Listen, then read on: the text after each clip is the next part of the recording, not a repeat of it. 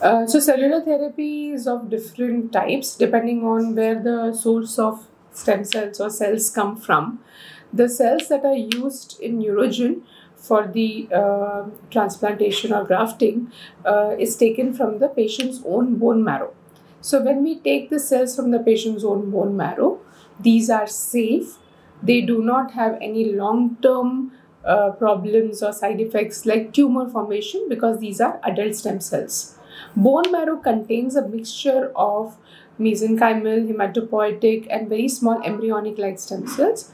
And since these are patients' own cells, they do not get rejected. So there are no long-term side effects.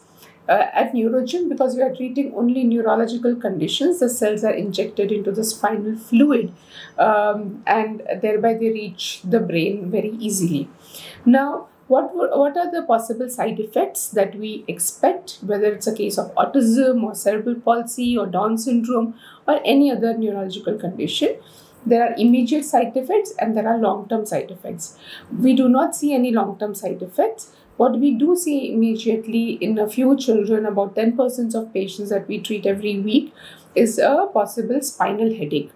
A spinal headache is because of the procedure. When we put the cells into the spinal fluid, there can be a low pressure headache where when the child sits up has a headache, when he lies down feels better, could be associated with vomiting also. This is transient and will become all right in 2 to 3 days maximum with proper hydration and intravenous fluids. There can be a little pain or soreness in the back or at the site of aspiration for a couple of days. Painkiller cover is given for the same.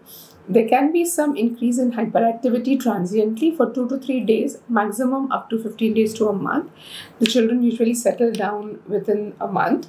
This hyperactivity also denotes that the cells are activating the brain and hence it is a desirable side effect. Seizures as a possible side effect is seen in 3 to 6% of patients that we treat in whom there is already a history of seizure or if EEG is abnormal.